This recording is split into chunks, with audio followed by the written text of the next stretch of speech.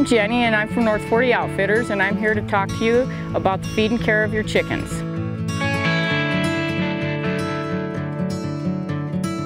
A good quality feed, daylight, adequate water supply, and different supplements are what are going to get you the best egg production.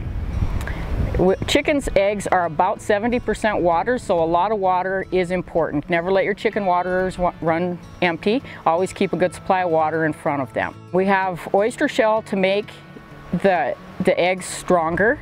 They need the calcium so that if you pick up an egg and the shell is cracked or it breaks easily, that means your chicken isn't getting enough calcium in his diet, and the calcium comes from the oyster shell. Leina has what they call an oyster strong system. All of their feed has extra oyster shell in it, just for this reason.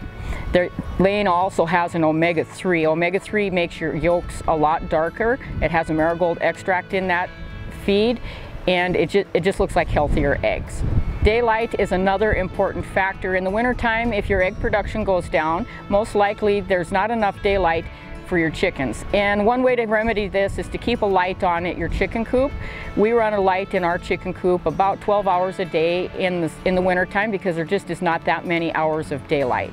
Grit is another important factor in their feed. If you have free-range chickens like I do, grit isn't important because they get all of that out of when they're out pecking around getting bugs and gravel and dirt and whatever chickens eat. If you have chickens that are not free range, grit is very important. They have to have the grit to grind the feed in their stomach. They need that in its little tiny pieces of rock and gravel that they pick up on their own naturally, and that grinds the feed in their stomach for more, so they can utilize the feed. Thanks for joining us for the chicken videos. If you have any more questions about your chickens, please stop in at any of our North 40 locations or visit us at north40.com.